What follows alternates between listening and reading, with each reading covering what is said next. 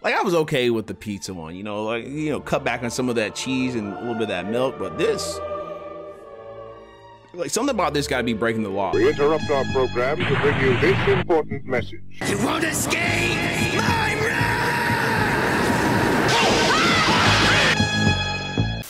Cool nerds, how y'all doing? I'm back. You know, I took a little, you know, mental week to myself, a little bit of a break. I feel like those are good for me just because, you know, it's a lot of pressure when you have to like upload throughout the week, edit your own videos, then you got life to deal with. It's just a lot of pressure, and I feel like these little smaller breaks are good for me. And like I want to let y'all know what I'm up to, so y'all don't think I'm just being inconsistent again. And you know, I think I've been doing a good job, and I appreciate you guys for acknowledging that as well. But it's weird when you do take a break, at least for me. You know, like when you're consistent at the gym and then like you take a week or two off and then it's like you feel like you got to reset. I just, for YouTube, I feel like I got to like get back in the zone. I was in the zone yesterday. I'm just like, something was off. So I was like, you know, I'm gonna take a day off again. And then today I'm like, I'm gonna film. But I was gonna film a different video. And before we talk about this video that we're about to film right now, I want to say one thing. A couple people have been saying that I blocked them on Twitter. And for those of you who are OGs on the channel, y'all know my Twitter was hacked.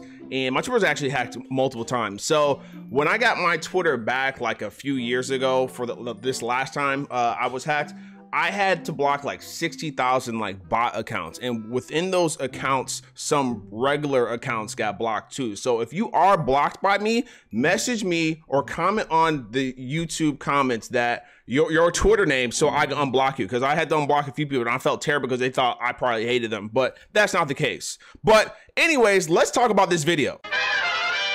So it's come to my attention that we got like a few regulars when it comes to these TikTok struggle meals, you know, and obviously some of them are trolling, some of them might be like on the borderline troll serious, and some of them think they're really chefs. But this lady right here thinks she's really cooking something good. I'm coming back, baby. And this lady has shown it before. I think she was on the first Struggle Meals TikTok. She created some like fettuccine chocolate pasta with strawberries, and like it didn't look that bad, but like it was just like, I'll pass. And out of all the Struggle Meal TikToks, that was probably one of the most appetizing looking ones. But she done disrespected macaroni and cheese one too many times. Watch when you cut into this dumbass macaroni. And if you go to her page, her videos get a lot of views, but when it comes to the macaroni and cheese videos, those get the most because people feel disrespected and know this ain't it. So we're gonna watch these videos right now. But before we do, you already know what to do. Smack that like button, several notifications on, let's get it.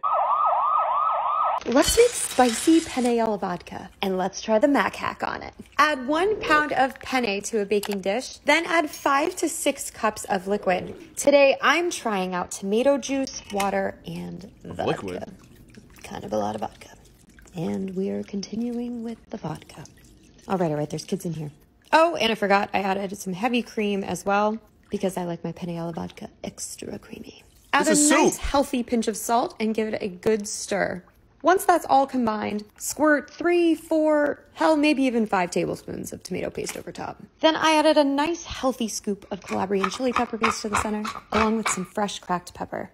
Bake this in the oven at 350 for about 55 minutes, taking it out halfway through to give it a good stir. When it comes out, just stir it up and you're done. Next time, I'm gonna leave out the tomato juice, but this tastes amazing, albeit heavy-handed on the vodka. See, like, I feel like her end results never look like too bad. Like it looks a little, you know, I mean, it looks a lot watery. There's a lot of watery. What am I saying? It just looks watery. Like, but I don't know how I feel about all that like liquid in my pasta. Like, and I know some people do the whole like where they want the al dente pasta and whatnot, but I like to boil my noodles prior to like actually putting the sauces and whatnot in there. And like, she put a pinch of salt in that joint. You know, this one gets a slight pass, but I don't know, man. I don't know. My biggest concern is that, yeah, she used this like great value made in Italy, like V8 juice, but then she kept pouring this like vodka in there. I know there's some sauces that have vodka and whatever, but this old cheap looking gallon of like whatever vodka and then all that cream in there, like, bro, I just can't go. Like, I would be dead afterwards. Sitting on toilet. Sitting on a toilet. And if you go back to the beginning, she says this is going to be spicy. Like that was the first word of the title. But like you added a pinch of salt and like a dab of chili paste and the rest of it's like 99% vodka, cream, and then whatever V8 juice that was. That ain't spicy, baby. If you think that's spicy, you in for a rude awakening when you try some real spicy pasta. Let's make baked feta pasta, mac and cheese, pepperoni pizza style. Add a block of feta and a log of goat cheese to the center of a casserole dish. Then add a pound of dry elbow macaroni, Parmesan cheese, mozzarella cheese, a few cloves of garlic, half a grated onion, and about 5 cups of milk. Then make sure you season with salt. Yes, it's a seasoning. Give that pasta cheese milk mixture a good stir to mix it all up. Then you're going to top the whole thing with tomato sauce. Add some fresh cracked black pepper, then pop in a 350-degree oven for 50 minutes. About halfway through cooking, I gave the outside of it a good stir just so the pasta wouldn't stick to the side of the casserole dish. When it comes out, mix everything up to combine, then add some fresh oregano. Top with more shredded mozzarella cheese and pepperoni. Then pop back in the oven on a low rack to broil for about 5 more minutes, and your pizza mac and cheese is done. Where else am I gonna go with this? She got a big old mouth, bro. That's probably about the only good thing about this mac and cheese is it actually looks pretty fire for the end product, but like just goat cheese. And she said salt was seasoning. Like come on, bro. We got to do more than that. Like, yeah, you got the oregano because of the pizza. Like, I get it. I get it. Like, I feel like she has the right idea, but she's executing it really bad. And like I said before, her end products look really good. But when you see this whole process of her pouring a gallon of milk into this already heavy dairy pizza macaroni and cheese, it's like, bro, my bubble guts are starting and I haven't even ate it yet. At this point, the pasta is a weapon. You go to war with this and you can just throw it at somebody and they just spontaneously combust. And this is super small. I guess you can use like any type of noodle you want, but why she tell us to use elbow macaroni and then use a completely different type of noodle? And you heard how she reiterated that salt was a seasoning because you know she began flamed in the comments because that little pinch of salt is not seasoning. You got 10 gallons of cow titty juice in there, but that little pinch of salt is supposed to make a difference. It's time for another mac and cheese hack, and this time we're doing it cheeseburger style. Add 8-ounce blocks of American and cheddar cheeses to the center of a baking dish. Then add 1 pound of pasta, I'm using small shells, and 6 cups of the liquid of your choice. I'm using mostly whole milk and bone broth today. Season liberally with salt and give the outside a good stir. Now we're going to add our special sauce ingredients. Squirt a few tablespoons of mayo, a couple tablespoons each of ketchup and sweet pickle relish. Add a little drizzle of white vinegar. And then, of course, we're going to go across the top with some freshly cracked black pepper. Then stick in a 350-degree oven for 55 minutes, taking it out halfway to stir around the edges. Once it comes out, you know the drill. Stir it all up until the cheese is completely combined. Finally, the cheeseburger part. Add 1 pound of cooked ground beef and stir to combine. Then top with shredded lettuce, some diced onion, some halved cherry tomatoes, and sesame seeds. And don't worry, I am still not done with this hack.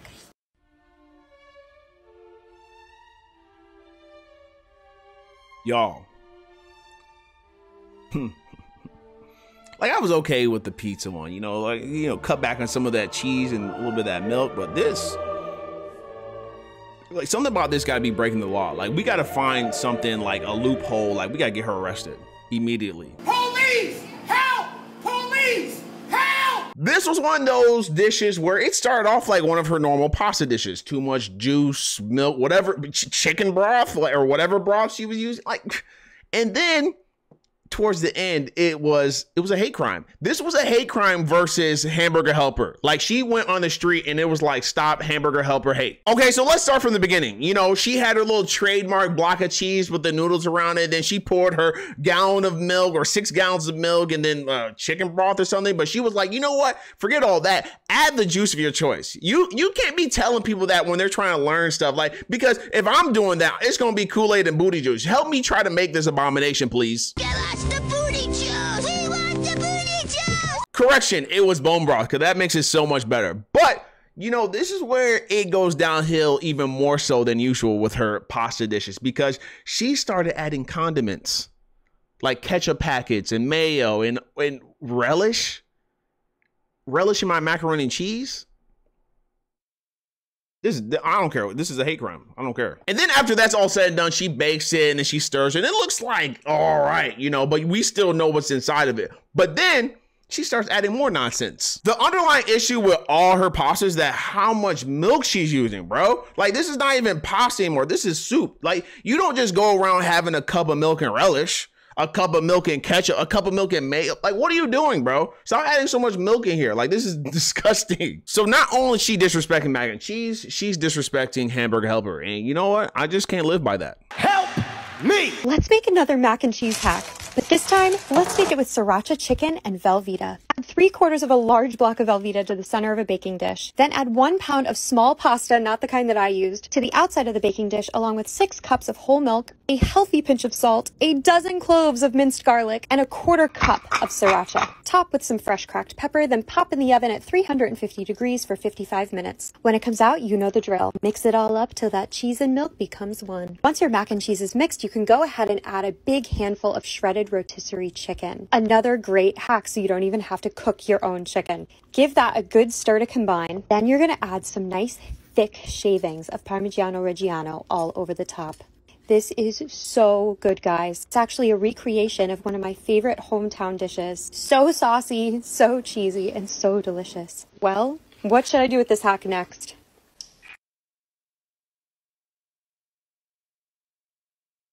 I never hated somebody's face more so much when they eat, bro.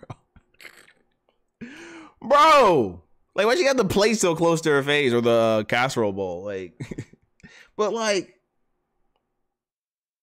it's, do you see how liquidy the pasta is? It's not mac and cheese, bro. This is not mac and cheese. This is whatever she's created, but it's not mac and cheese. Like, and I feel like if you did it differently, like, this would smack, like, this would bang, right?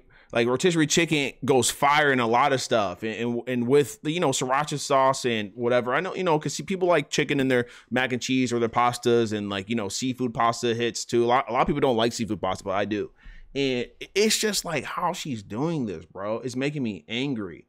And like all these, like, you know, content creators, they be so uppity and stuff, like, you know, so excited, man. And that's good. Like, you got a positive attitude, but this is garbage. Stop. No.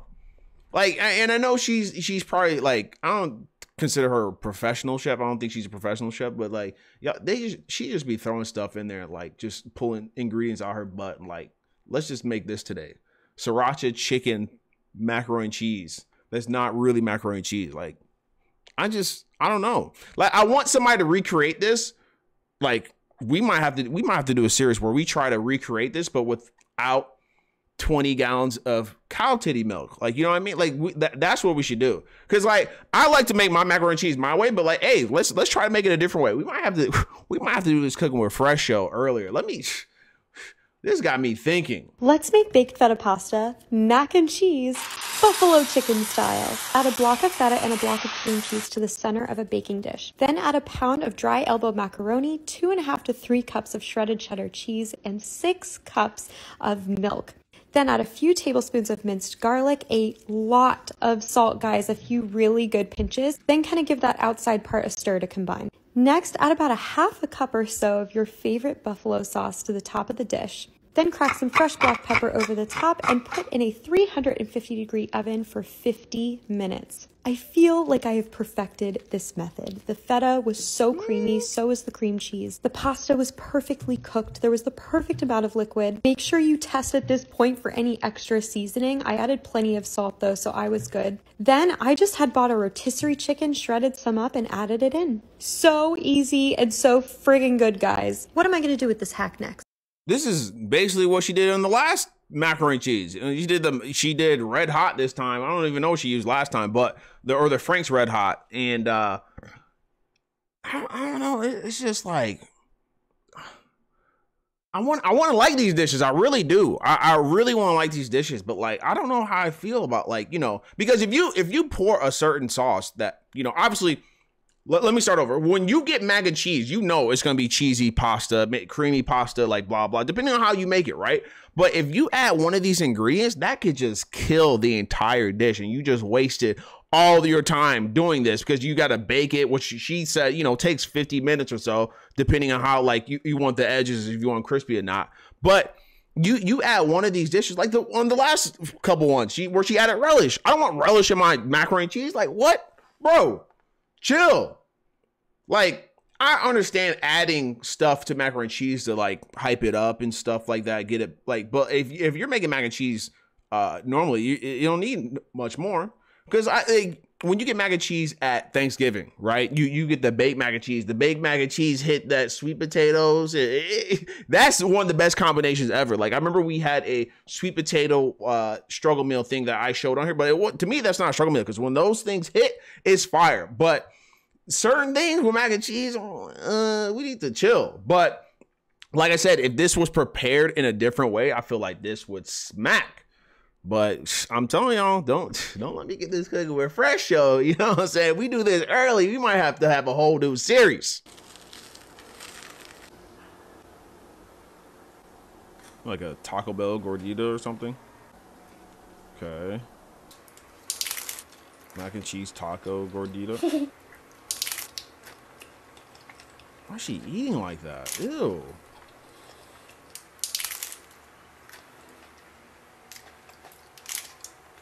Why are you so close to the camera, bro?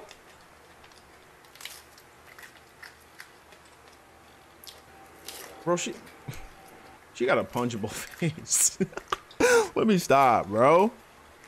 This is not even how to make something. This is just watch me ASMR eat in the camera. If you don't get your old Lord of the Rings face ass up out of the camera, bro. She making me mad, bro. She made this TikTok to eat a fake Taco Bell macaroni and cheese gordita crunch wrap, whatever it's called, in the camera. Bro, I'm a man, and these be getting views, bro. Watch me eat a taco in front of the camera that close. Y'all gonna be like, this man, you know, y'all gonna see my pores and stuff. Bro, wipe your face.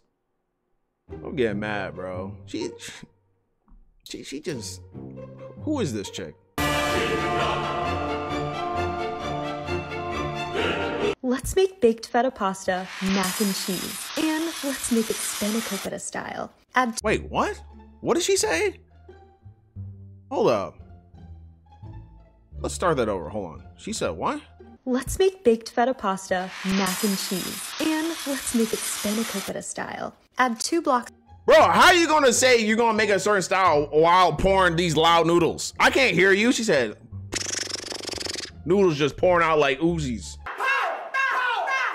The feta to the center of a casserole dish. Then pour in a pound of dry macaroni or your small pasta of choice, along with 4 cups of half and half and 2 cups of water. Add a nice sized sprinkle of kosher salt, then give it a little bit of a stir. Next, drizzle your feta with some extra virgin olive oil and crack some fresh black pepper over top. Then pop in a 350-degree oven for 30 minutes. When it comes out, you know the drill. Break up the feta and start mixing everything together. I only added 4 cups of liquid before I put it in the oven, and I needed to add more, so that's why I told you to add 6. Add 2 cups of Parmesan cheese now, or you can add it at the beginning phase as well. Give that a stir, then add a bunch of spinach. You can add fresh or frozen, just make sure frozen is well drained and warmed up. Next, add your phyllo dough topping. I will show you how to do this in another video. Then just break in and enjoy. Where else can I take this trend?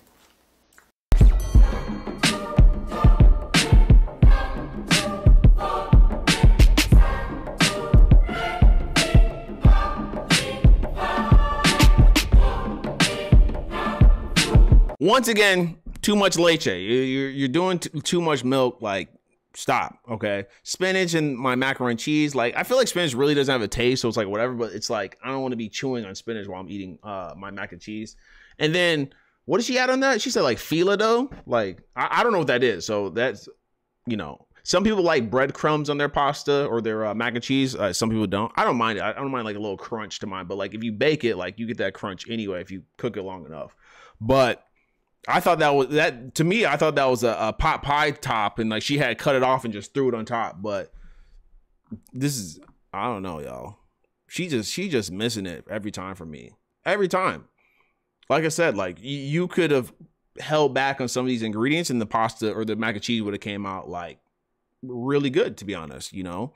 And her finished product always looks like pretty decent, you know. Her face in the camera while she eating, trash. But like other than that, like pasta looks pretty decent. But like once we figure out all these ingredients, I know I've said that multiple times. It's like, bro, no, this is not what's hot in the streets in 2021. All right, y'all. So the next one's not her, but she was tagged in it as inspiration. So I want y'all to see what other people's baked mac and cheese looks like. Like she didn't really add anything crazy to this one, but I want y'all to see what people considered baked mac and cheese, which in a black household wouldn't fly. All right, so let's just watch this. Baked mac and cheese is the new viral baked feta pasta, and today we're making it. Let's go. Add a block of cheddar to a baking dish, then we add the elbow macaroni, cream, water, shredded cheese, salt and pepper, and we bake. We remove the mac and cheese halfway and we mix it all together, and then we bake for the remaining time. And seriously, that is it. You can find the full recipe on my Instagram, website, and YouTube. Don't forget to follow me for more recipes. Enjoy. All right. And y'all know I love baked mac and cheese. I really do. But like your macaroni and cheese end result looking like Ashy Larry, it's dry. It's dry. It's disrespectfully dry. It is ashy. Like you need to put some Gold Bond on all those elbows. You know what I'm saying? Not just your elbows, the elbow macaroni, because this is dry. The thing with baked mac and cheese is it's supposed to be a little bit gourmet, you know, a little bit high class compared to Kraft mac and cheese. And yo baked mac and cheese looking like, you know, like the cousin that no one talked to from Kraft, you know. So if your baked mac and cheese looking like this, you need to just get one of those little 1-minute cups of Kraft and eat that. The thing with baked mac and cheese is that there's a saying when it comes to good baked mac and cheese. The whole point of this process at the end, the result is that when you hit that spoon or whatever you're using to get the mac and cheese out, if it sounds like good coochie, sorry for some audience, you may not want to hear this, but if it sounds like good coochie, then that macaroni and cheese is probably hitting. But their baked mac and cheese, bro, their baked mac and cheese look like it came off the Antique Roadshow and they just blew the dust off of it. All right, y'all, before we jump into the next one, I'm probably gonna have to change the music to it because I think it's gonna be copyright, you know, all that stuff. And I'm not trying to deal with all that. So I'm gonna change the music, but this next one is described as a macaroni and cheese creme brulee. And what? Like, just watch.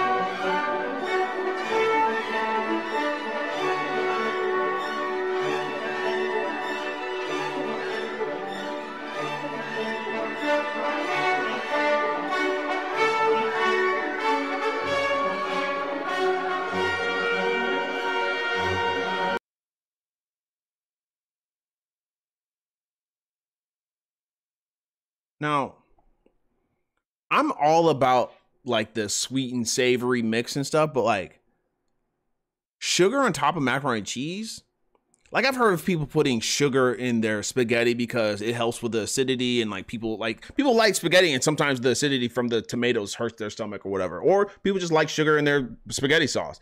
But sugar on top of my macaroni and cheese, I'm not about that life. The one thing about her, like macaroni and cheese or any of her dishes for the most part, I would try. Would I make them like this? No. Would I make them like my own way? Yes. But like, I don't know if I would even attempt to make a creme brulee macaroni and cheese. Like what is that?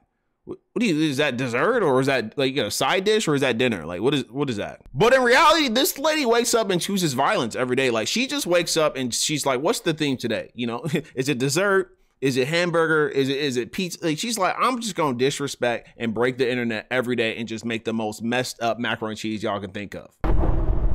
So yesterday I wrote in the community post that I saw something that made me mad, and a lot of people were like, oh, like, you know, what made you mad? Like they're thinking it's something personal. No. I saw this lady's post on Twitter and I was like, there's no way this is a real thing. There's no way this is a real thing. But yes, she created this abomination. And if I got to see it, y'all gotta see it. And I'm sorry, cool nerds, but if I get disrespected, y'all get disrespected with me, because she made this, and this is by far, out of all her macaroni and cheese dishes, the worst one to me. The worst one. And if you do this with your mac and cheese, block me, because we can't be cool. You like unsub if you make your macaroni and cheese like this. You might as well, because I can't be seeing eye to eye with anybody that does this with their macaroni and cheese. Just watch. Just I'm angry because I've watched this video, but I'm gonna watch it again with y'all. I'm gonna watch it again with y'all. It's time for another mac and cheese hack. And this time we're doing it tuna melt style. Add a 6-ounce block each of extra sharp cheddar and American cheese to the center of a casserole dish. Then add 1 pound of dry shell pasta, 2 3/4 cups each of bone broth and whole milk, 12 ounces of canned tuna, 10 ounces of cottage cheese blended up, and of course you're going to want to season the whole thing with some kosher salt and fresh cracked black pepper. Move the noodles around just a little bit to loosen them up. Then stick in a 350-degree oven for 55 minutes, taking it out halfway to stir the outside edges. Once it's out, you know the drill. Mix everything up until it's fully combined. At this point, I decided I wanted to add some celery seed and some paprika, you know, for you guys. And for color, I think it looks nice. Check for seasoning, then top the whole thing with thinly sliced fresh tomatoes and crushed Ritz crackers. No joke, this is one of my favorite things I've ever made. I loved it. Where else am I going with this? She said, where else am I going with this? In the words of the World Star bus driver, you going to jail now. Are you? She lost me. I don't even know where, but definitely lost me at the cans of tuna in my macaroni and cheese. Or her macaroni and cheese, not mine, but like, bro. Absolutely not. And I heard like tuna melts and whatever, but like, what? Canned tuna and macaroni and cheese? Like, I get seafood mac and cheese, but this, I ain't trying to have like no Star Kiss, fish of the sea, whatever that's called, like tuna in my macaroni and cheese. Like, this physically upset me. Like, I woke up in the morning and I was like punching the air. And y'all see how she put seasoning in this one, because I don't want to say the word because I might get demonetized for it, but I will say influence into putting seasoning in her pasta, because she don't be putting none in any of her pasta except for like a little bit of pepper and some salt. But she put seasoning in probably the worst one she's made so far. So we got her usual, the bone broth, the milk, like whatever. We're not going to talk about those. But the tuna and cottage cheese combo, what is that? Like something, no. This is a crime against humanity. Like she got to be like public enemy #1 somewhere. She got to be making these in a bunker somewhere, like hiding from satellites, because you make this, like the FBI should be at your, SWAT should be at your house immediately. And y'all see what she topped it off with. Crackers. If you know, you know. Are all nerds as good as you?